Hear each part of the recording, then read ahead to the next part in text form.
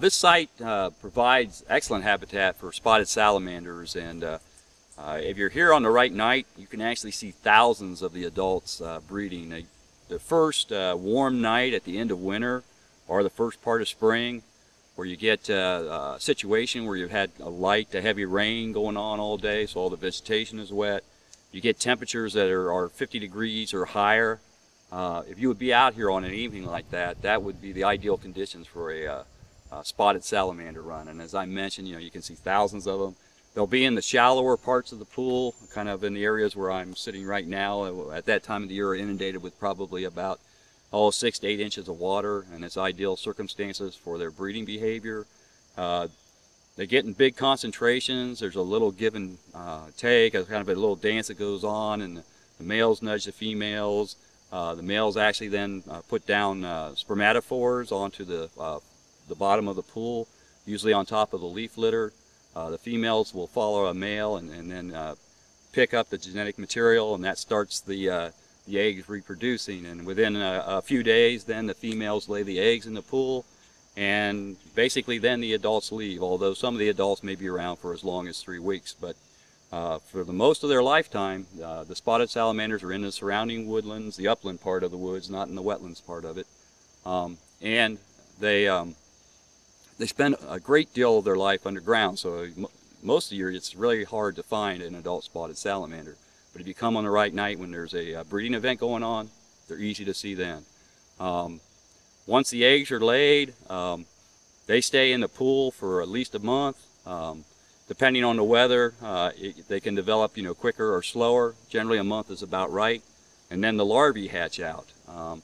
And the larvae are just little tadpole-like organisms, but they have very large gill structures which are quite visible. And the larvae will live in the pool for at least 2 months, longer if the pool will stay wet long enough. Interesting part about the spotted salamanders and others in this genus is that they can read environmental clues, and they can tell how long the pool is going to be wet. So if it's a dry year and the pool is going to dry up sooner than most years, they'll accelerate their development, and they'll metamorphose at a smaller size. Conversely, if you've got a year where it's wetter and the pool is going to stay wet for a good period of time, they'll slow down their development, although they'll keep growing. They just won't metamorphose. They won't absorb the gills until much later when they're a much bigger size. So they are able to tune into what's going on with the pool, and they adjust accordingly in their development. So somewhere around 2 to 3 months, the larvae then turn into young adults, what we call metamorphs. And then at that time, they leave the pool. At first, they kind of hang around the border of the pool, but in the end, they migrate out into the surrounding habitat and find themselves an area to call their own, somewhere within the upland woods, and start their life as an adult. And then within a couple of years, they can reach sexual maturity, and they'll be involved in those breeding runs that we see every spring. Adult spotted salamanders eat a lot of different types of invertebrates. They're basically ambush eaters, and we mentioned they spend a lot of their time in burrows underneath the ground. They often use the burrows of rodents have already constructed. At times they'll dig their own burrows. They'll come above ground when they get hungry and maybe lay under the leaf litter or a fallen log, and then they'll feed on whatever invertebrate comes along.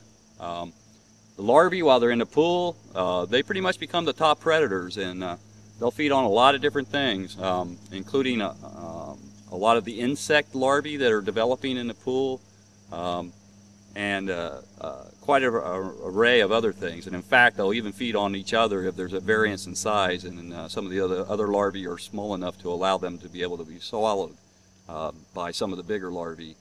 In a lot of pools, the spotted salamander larvae would be the top predators. In this particular pool, because we also have tiger salamanders using this for development, the tiger salamanders are enough bigger that they can often feed on the spotted salamander larvae.